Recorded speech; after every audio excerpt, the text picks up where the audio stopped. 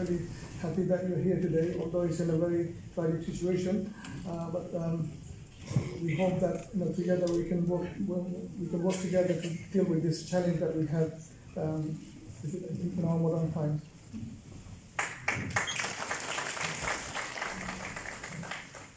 Thank you. It is with some sadness that I stand in solidarity with you today as we grieve our Muslim brothers and sisters who died in such awful circumstances in New Zealand.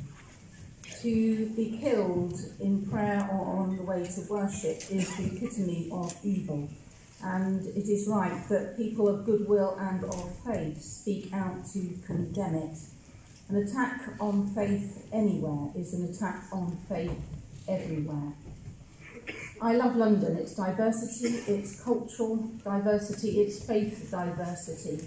And sometimes we forget that in that diversity there are those that hate our difference. I believe our difference is our strength. And therefore with you I stand out and speak against hate, speak that so easily turns into violent action against difference.